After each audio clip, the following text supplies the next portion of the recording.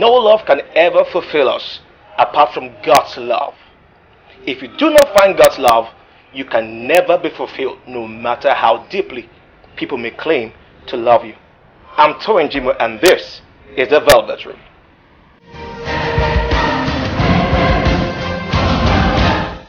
Still on our series on the life and times of great preachers, today we were talking about a lady who made the word single and married so popular in Nigeria.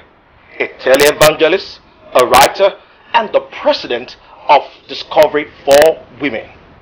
She is Pastor Abimbola Rosemary Odukoya. So you must understand that what you must focus on is the inner beauty. And once you have character, you have virtue, you always look very beautiful on the outside. Pastor Bimbo Odukoya, fondly called Pastor Bims, was born on the 12th of September 1960 to Mr. and Mrs. Williams. She studied history and archaeology at the University of Ibadan, where she graduated with bachelor degree of arts. She then began a career at the National Theatre in Lagos. She soon resigned to minister full-time, and from 1987 to 1999, she served as the head of the Council Department at the Redeemed Evangelical Mission under the direction of Bishop Mike Okonkwo. She gave her life to Christ as Abimbola Rosemary Williams in 1978 as a student at Federal Government College, Lagos, at the age of 18. After her conversion, she became an addict evangelist on campus at the University of Ibadan, where she met her husband. This young lady wasn't subtle about her faith, as she evinced by her second meeting with Taiwo. "How is your Christian life?" she asked him, a question that threw him off balance momentarily because at that time he was in his backsliding state. Bimbo wouldn't be put off by his attempt at diplomacy. It's either you are a Christian or you are not. Why should you want to sit on the fence when you can just take a stand and decide? As with God, there were no in-betweens with Pastor Bimbo, no halves. She threw herself into whatever service she was called throughout her years. She made sure no aspect of her life suffered, as she still made time to be a mother, mentor to many.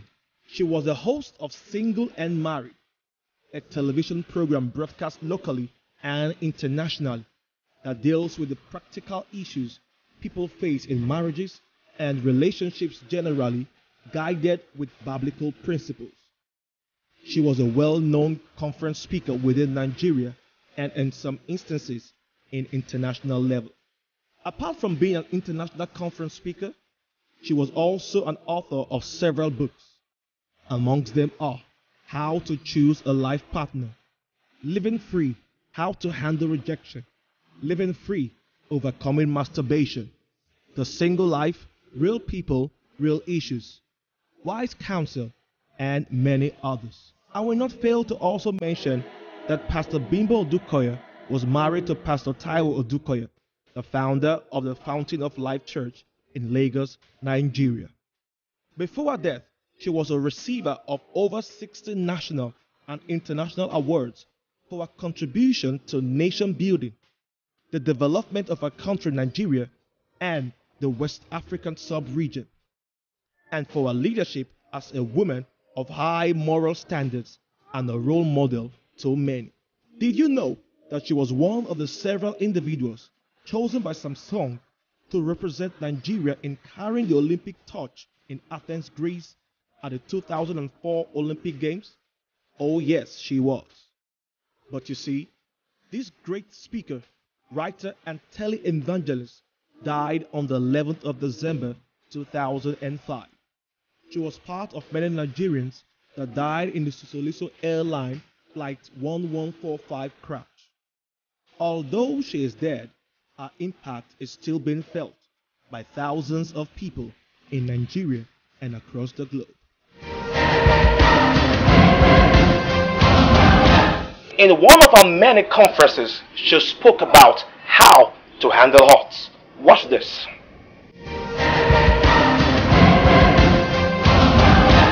Stop demanding your right from anybody. Let me explain why. If I'm demanding my right from you, it means I have no rights.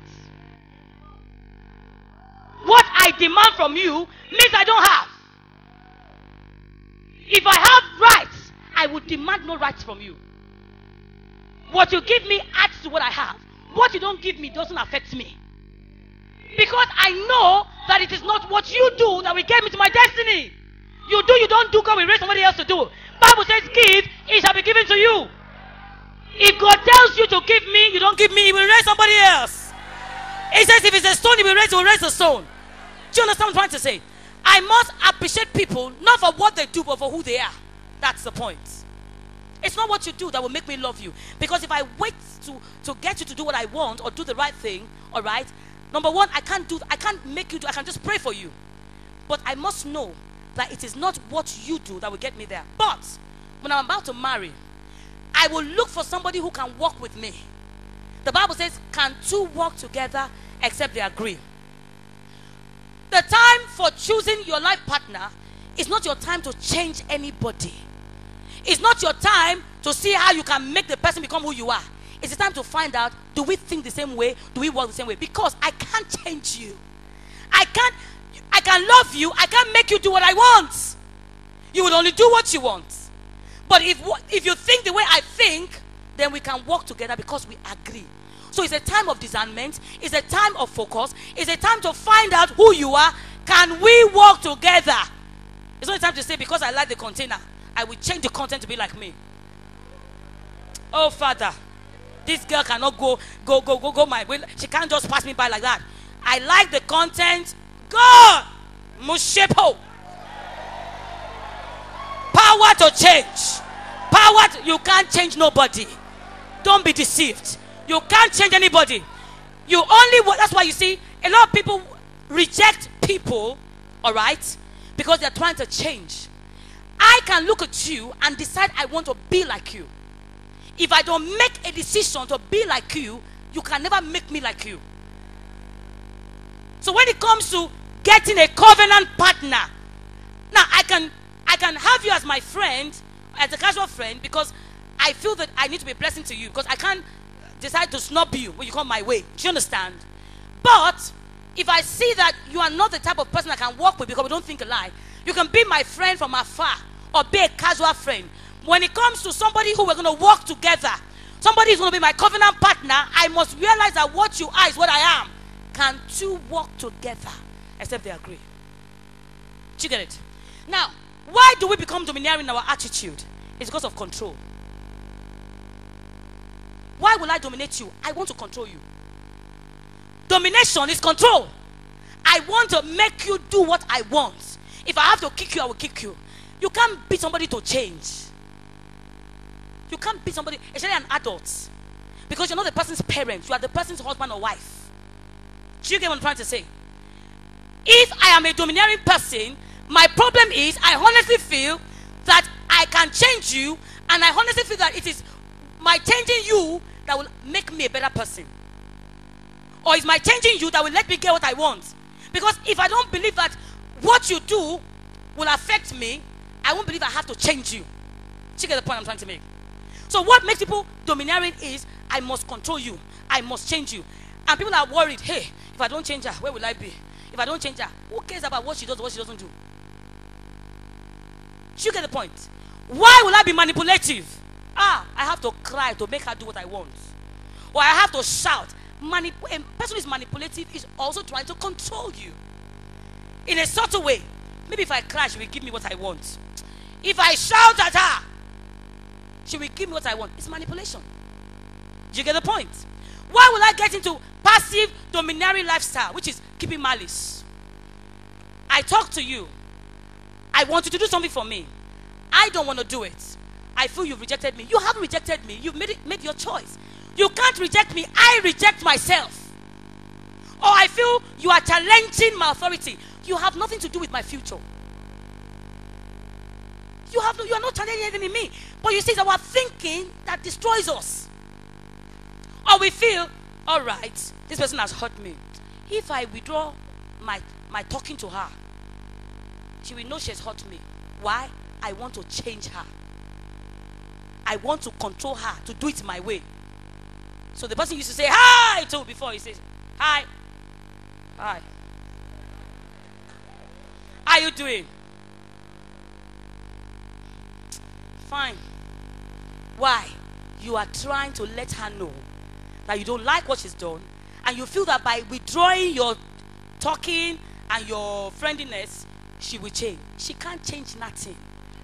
It's not about how much you try. If she doesn't decide to change, if her mindset doesn't change, if she doesn't start to relate to the one that can change, are you with me? She's not going to change. What do I do when I'm hurt? I go to the healer. Let me tell you something.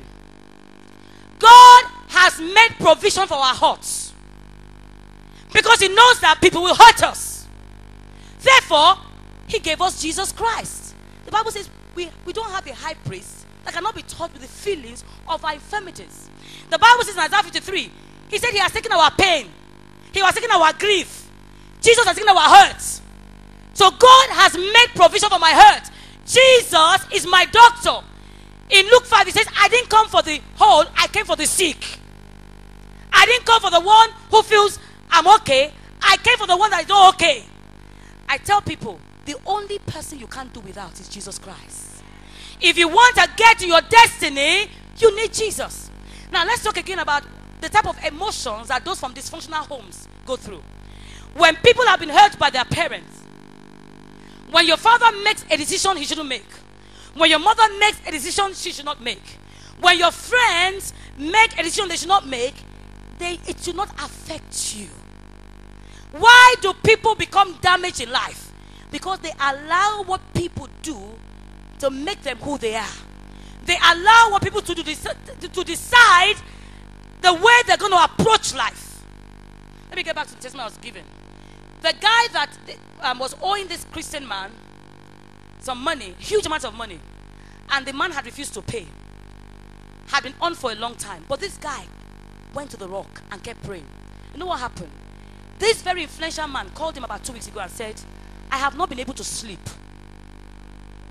He said, I have not been. He says, every time I go to bed, I know God is talking to me about you. He said, look, even though I'm not the one that owes you the money, it's the state.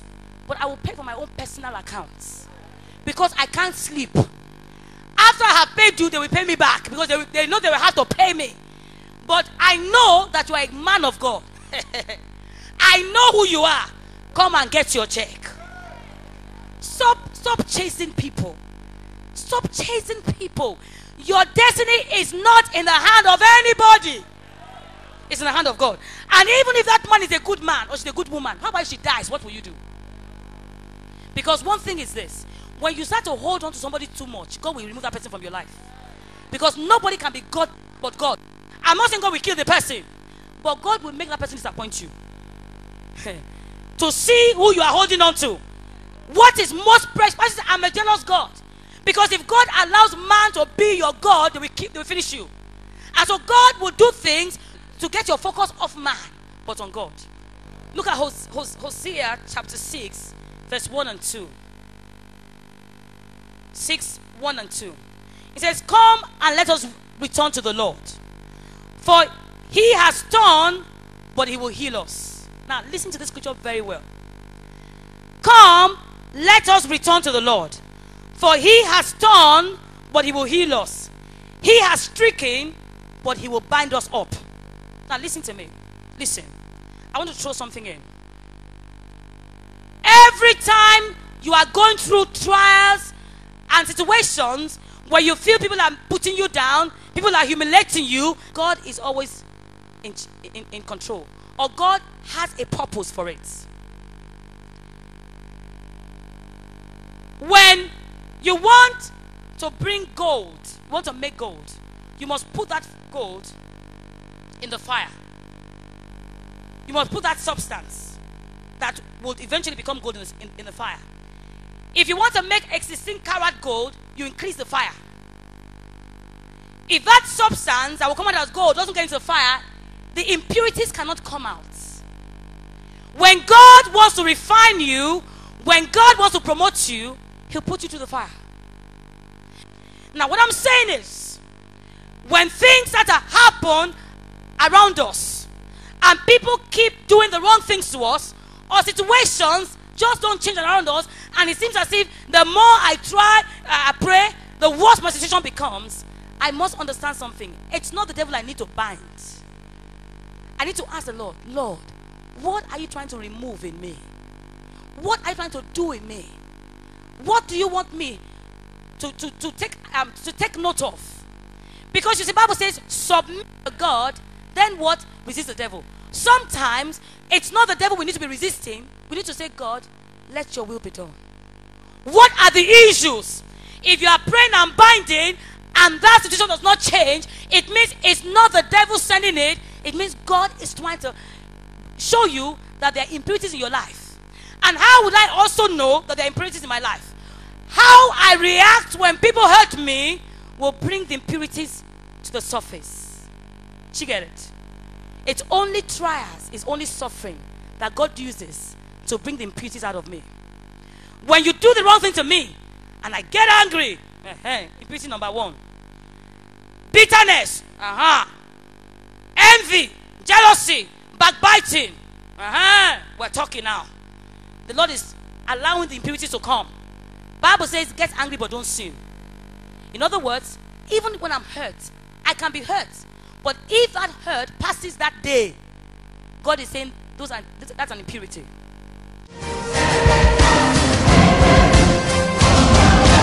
Hope you learned some lessons from that message by Pastor Bimbo Odukoya. Well, let me still play you another message by Pastor Bimbo Odukoya. She called this one Building Intimacy.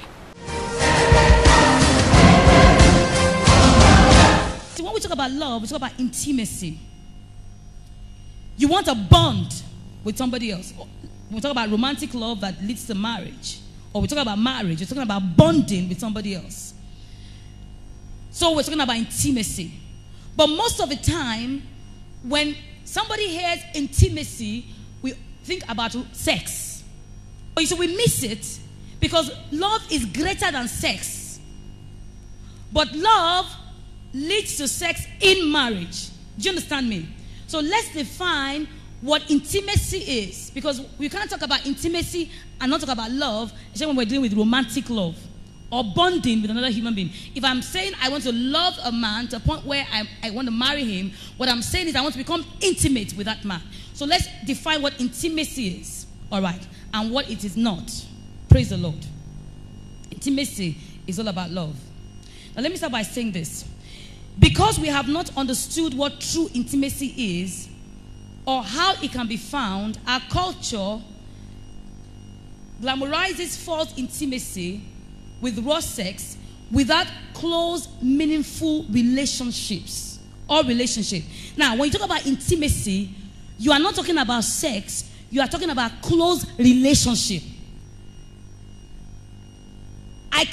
A man can sleep with a woman and not have a close relationship with him or her. What everybody is looking for is closeness, close relationship. Are you with me? It's not sex. There's a difference between a close relationship. I want to have a meaningful, close relationship with you. That's what we're all looking for. Meaningful relationship. That's what the Bible says. He that finds, in Proverbs 18:22 says, he that finds a wife finds what? A good thing. Because only a good thing can give you a meaningful relationship. That's what we're all looking for. A relationship that will do me good, that will increase me, will multiply me, all right? Will make me a better person, will make me achieve my life, my dreams. Are you with me? So that is what intimacy is really. It's not just sex. Sex cannot give you what intimacy will give to you. Sex cannot give you what a meaningful relationship. You can sleep with a man and not have a meaningful relationship with him, or he might not have a meaningful relationship with you. Praise the Lord. Now, let's define intimacy. Hallelujah. Now, it is derived from a Latin word, intimus, which means inmost, referring to a state of confidentiality and a deep personal relationship. When we talk about intimacy, we are talking about a state of confidentiality and a deep personal relationship. It is the experience of understanding and being understood. Can you see the difference? You see, when you're looking for love, in the true sense of it, you're looking for somebody who will understand you. Understanding is so paramount, it's so fundamental when we talk about love. And that is why, like I said last week, when we talk about love, we're talking about verbal and non-verbal communication. It's all about communicate. You see, I can't love you if I don't know you, we don't talk, and you don't understand me. Once you don't understand me, there's no love. And so, if I want to fall in love with a man or woman, what I need to do is I want to get to know you, I understand you in a way that no man or woman understands you. Because once I understand you, I will provide for you that nobody else will provide for your needs. I'll provide for your needs in every aspect. It's spiritually, socially, mentally, intellectually, because there's an understanding. And so in intimacy, you're saying we've got to a point where we understand each. I understand you, you understand me. And so we can work together. And that is why the Bible says in Amos 3:3 says, can two work together except they agree? There's no agreement where there's no understanding. Praise the Lord. And so in intimacy, it is the experience of understanding and being understood by someone who loves you. It's the experience. We said last week, we said bonding, the miracle of discovery. Love is all about discovery. If you love me, you want to discover me. It's easy to discover somebody physically. It can take you 2 minutes to discover somebody physically. All you have to do is remove your clothes and they've discovered you physically. It's more than that. It's about the innermost. The feelings, the thoughts. What's going on my inside. You can touch my outside, but you see, it's my inside. When you love somebody, you're giving the person your heart, and he's giving you his heart. And two hearts work together. Two thinking. Do you get what I'm trying to say? So it's more than just discovering the physical. It's more than that. Praise the Lord. You want to discover what is inside. Hallelujah. You want to discover my thoughts, my cares, my fears, my values, my goals. What makes me take what I can't do without? Are you with me? What makes me happy? You want to care for me. Who are you? Jesus said to his disciples, who do men say that I am? If you really are my disciple, you should know who I am, because you love me more than any other person loves me. So you should know me. That's what he was saying. Who do you say I am? Hallelujah. So if you want to marry somebody, you are on the journey of trying to discover what nobody has ever discovered about that person. To be able to really love the person in a way that nobody has ever loved a person. And to be able to get, because you see, love, I mean romantic love that leads to marriage, gets you into having a covenant with that person. You give your all and he gives his all. And you enter into an alliance that can never be broken. Praise the Lord. That way you're saying, I want to love you in a way that nobody has ever loved you. It's the greatest kind of love that can be given to any human being. Praise the Lord. Hallelujah. Marriage provides the best atmosphere in which such an experience can be attained. Intimacy is the end product of the time and effort. Take note of those two words. Intimacy is the end product of the time and effort given by a couple who wants to remain in love with each other for a lifetime. And therefore, they must give time and efforts. And we said last week, love is a process. If you want to really be intimate with anybody, you need time. You can't rush it. You try to rush it in 6 months, you cannot attain intimacy in 6 months. No matter how much you try to, it's not possible. Because it takes more than 6 months to be intimate with somebody. It's a process. I can't rush a child to grow up. I can't give birth to a baby and say, well, because I want you to grow up, in 6 months, you have to become a teenager. It can't work. That child must go through the natural process. At least it must be about 13 to start being a teenager. 13 years. But we want to do it in 6 months. I'm not saying you have to go for 13 years.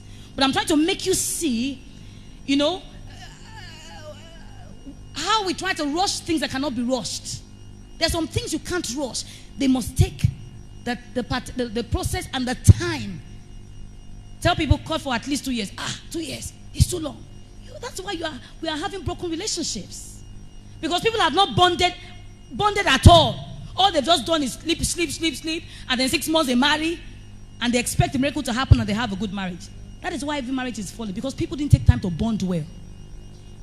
They didn't take time to be intimate. They didn't take time to allow the love process to take its turn, if actually they were really in love. Or maybe people call love was lust or just attraction at first sight. Oh, I just fell in love at first sight. Let's marry fast. Hallelujah. You got attracted. You just started. You got into the beginning of the love process. Do you get the point? Let's go. Hallelujah. Now, intimacy progresses through several stages. From stranger to acquaintance, then to friendship, to casual friendship, close friendship, and then intimacy. You meet a stranger, the person becomes your companion. From a companion to a friend, from a friend to a casual friend, from a casual friend to a close friend, from a close friend to an intimate friend, and then you go into marriage. But what people do is stranger to intimacy and marriage.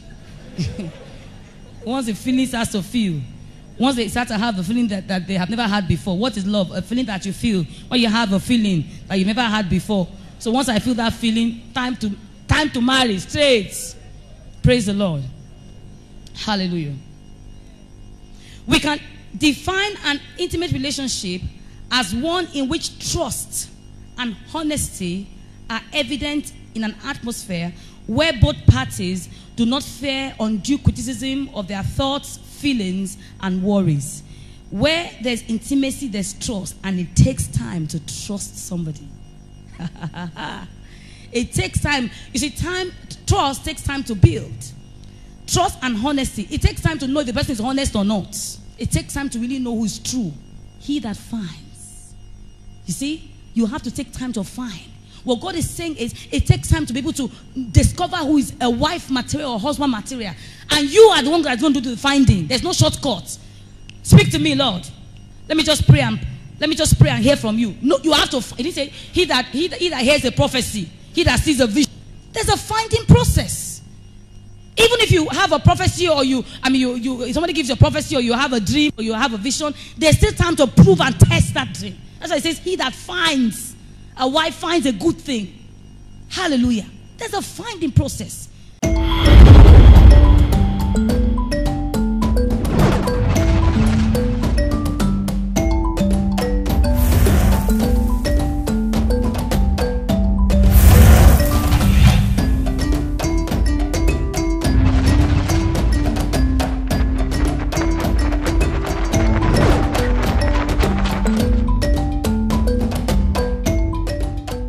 Welcome back. I'm Torin Jimo, and we are still looking at the life and times of Pastor Bimbo Odukoya right here in the Velvet Room. That's all we can take on today's edition of the Velvet Room.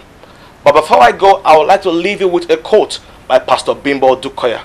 She says this: stop looking for the right person. Focus on being the right person. I say that again. Stop looking for the right person. Focus on being the right person. Thanks for staying tuned. My name is Torin Jimo, and always remember that there is a seed of greatness in you. Bye-bye.